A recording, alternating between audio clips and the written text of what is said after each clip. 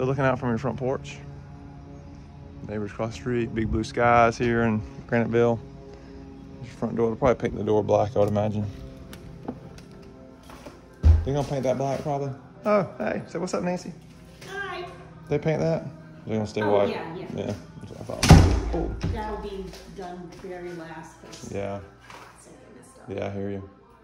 Okay, so you come in, so you have steps going upstairs, nice carpet, and then your dining room will be a little hallway that goes up to the living room, bathroom. So your chandelier in the, you can call it your formal dining room, make it a flex room, where you want to make it.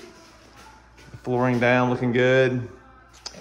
So then we'll step through here.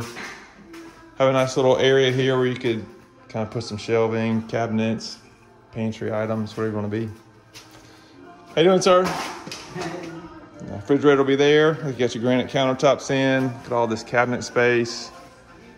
Looking good. Big old huge island here in the middle.